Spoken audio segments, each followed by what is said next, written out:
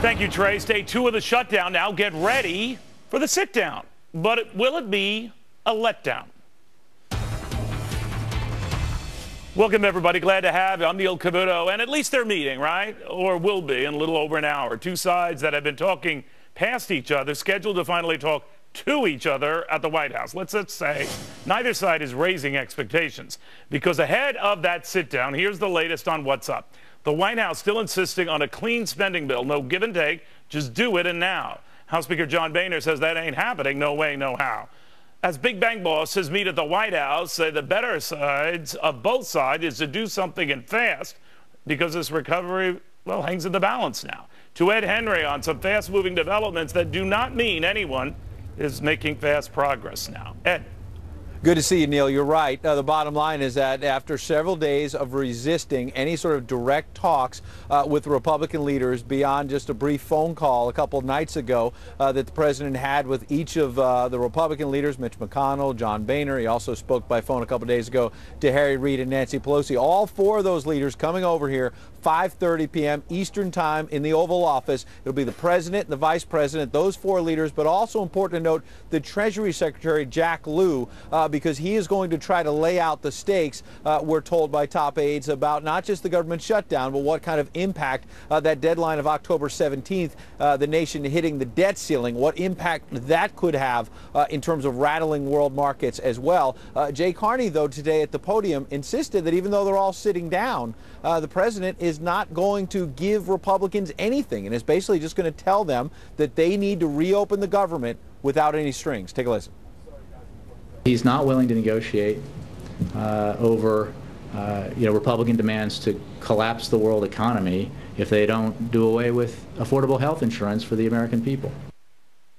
Kind of a repeat of what we heard a couple of nights ago when the president had a phone call with Speaker Boehner, for example. Aides say it lasted for 10 minutes, but neither side gave an inch. Instead, both sides just sort of repeated what their positions are here. Boehner wants to make changes to the health care law in exchange for keeping the government open or getting it reopened now. The president doesn't want any changes to the health care law, so they're still at loggerheads here. And that's why earlier today the president brought some CEOs from Wall Street here, like Lloyd Blankfein at Goldman Sachs, Jamie Dimon and others, to basically help them spread his message, but also try to get these Wall Street folks to put some pressure on Republican lawmakers. And Lloyd Blankfein is one of the CEOs who came out to the cameras with Brian Moynihan from Bank of America and basically tried to sort of add to the president's message that the government shutdown is one thing, but defaulting could be much worse. Take a listen.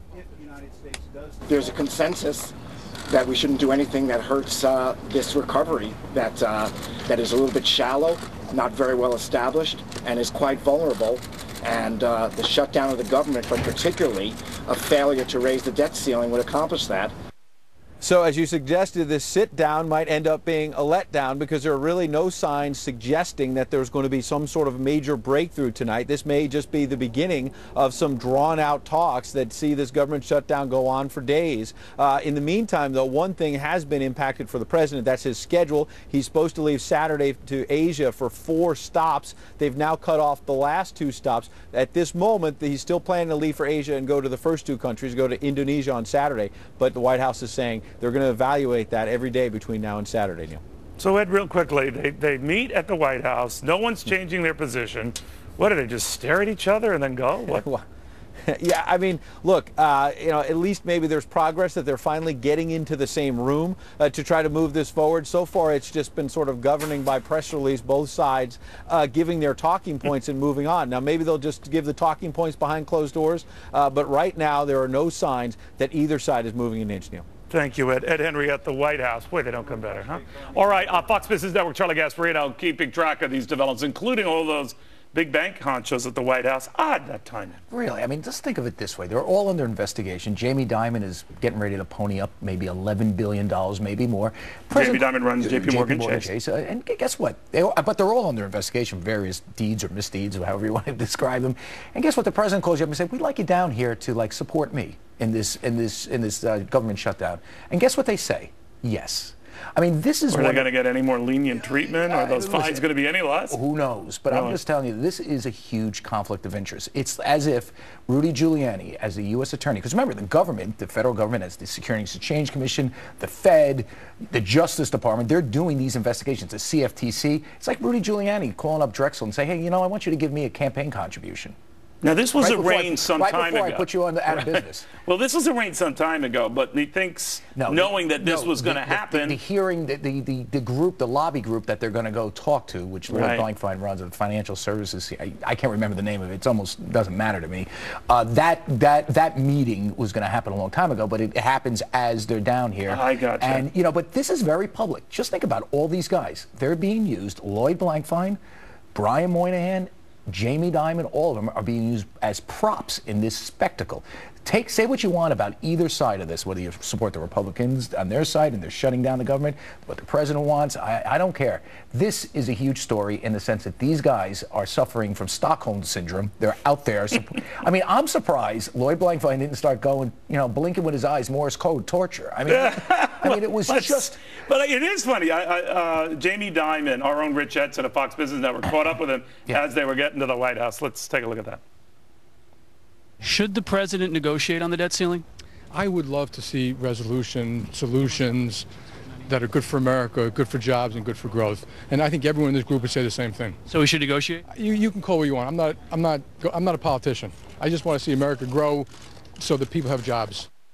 Listen, these guys are more politically circumspect than the candidates. Listen, I love Jamie Dimon. He's a good CEO. I mean, he's getting a lot of pressure. I've known him I tell him this. I know when neither of us had gray hair, okay?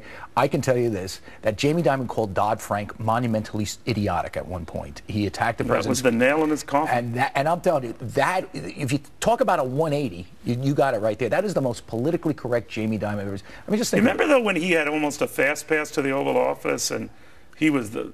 You know, it seemed like a big Obama backer, a big friend of the president. What happened? I don't know if he was a big Obama backer. I know he backed him for the first in the first run. I know J.P. Morgan as a whole backed him, and he prodded some people along. And by the way, the president liked him because guess what? It's not bad having the one banker that avoided the financial crisis to come into your office every now and then. It makes you look good. Right. So I mean, that was mutual. But I will say this: that that is proof positive. What he just said, what a farce this is. I mean, okay, just think about it. The most poignant thing the head of the biggest bank said today was, I think we need more jobs. It's true. It's a good point. I mean, it's just insane. All right. Almost as insane as you're not wearing a tie. Okay, I'm sorry. You look next time I come here, I'll wear a tie. No, it's fine. You want to see the gold? You want to see the gold chains? No, I don't want to see the gold chains. All right, Charlie Gasparino, thank you, my friend. He's so good. Meanwhile, to former White House advisor Pat Buchanan, talk about a guy who's good, says it's time for the president to step up and start leading. Pat, as you probably know, Democrats say he doesn't have to do any of the above. The health care law has been decided. There's nothing to negotiate. You Republicans get off your fannies, give us a clean spending bill, and move on and shut up. What do you say?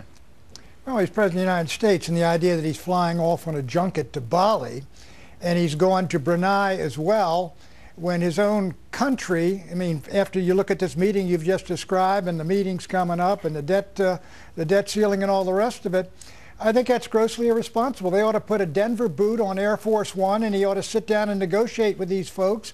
As for the Republicans, you can accuse them fairly, Neil, of trying to first shut down Obamacare, then to suspend it for a year, then to reform it, but they are not shutting down the government. The people shutting down the government are the people that blocked those veterans over at the World War II Memorial from going in there. And that's some character at OMB and the folks at the we'll certainly be getting into that. But I do want to know how you compare what's going on with this shutdown versus the last one 17 years ago. The argument, the typical mainstream media argument from that one is that Republicans got the shorter end of the stick. Now, you and I can know in retrospect they did get their way on controlling spending. They suffered very little in the House elections that year. They gained in the Senate. They gained governorships. Of course, with Bob Dole, they lost the presidency to Bill Clinton again. But be that as it may, it wasn't as devastating as it was portrayed then. How do you think this will fall out now? Exactly right. It wasn't as devastating as it was. I mean, this one right here, I think the Republicans are not in the best position. There's no doubt the polls have them somewhat upside down.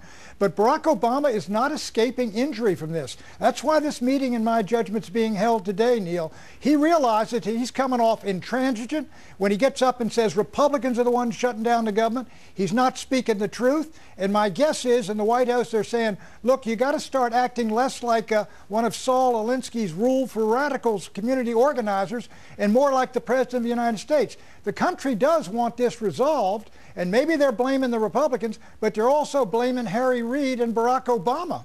You know, one quick thought, and I was thinking of this so you can dismiss it at will. I certainly would if I were you.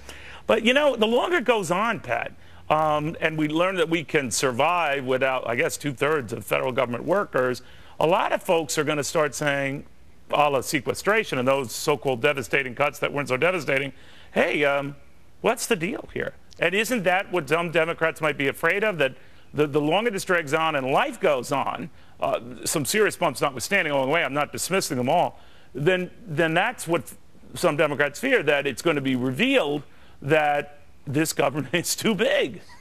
Well, it's not only that. The Republicans now, look, the Republicans are being accused of shutting down the government, but you can see every day. What did they pass yesterday? Keep all the monuments and memorials open in D.C., pass a budget for D.C., pass a budget for the Interior Department so Yosemite and the other national parks can stay open. If Republicans will do it one by one, a continuing resolution for every one of these areas. I heard about NIH today. They said there's problems, and problems at FDA. Right. Pass a continuing resolution for that, and let Harry Reid turn around and say, I'm not moving it unless Obamacare is attached to the FDA. Well, it's going to be a pox on both parties' houses. It rarely goes one way or the other way. But one thing, Neil, is, sure, go ahead. Look, we found out after the battle over gun control. Remember that? Republicans sure. on the AR-15s and on the clips and on the government having the pre-clearance and all the rest of it. Republicans stood firm and tough when they said 90% of the country was against them. After that went into the past, Republicans moved up to where they were in their strongest position before this battle. The American people tend to forget the battle, and they tend to focus after it's over more and more on what was that about. And when they do, they're going to focus on, look, the Republicans tried to stop this Obamacare and reform it. I'm not sure that's going to be a bad position in 2014. Pat, I'm going to put you down as a maybe on the president's position. All right, Pat Buchanan, it's always good. Okay, you take it easy, my friend. All right, thank you very much. Well, one thing we do know for sure, this thing's a mess, and it doesn't look like it's ending anytime soon. That's why we will be live Saturday for a special Cost of Freedom business block. Shutdown, what's up? We just believe in a paucity of words here. Meanwhile, when the greatest generation makes a huge sensation, this isn't just about a memorial, my friends. This is about true American treasures, teaching both parties a lesson in backbone. We're going down here. We're going on the Pacific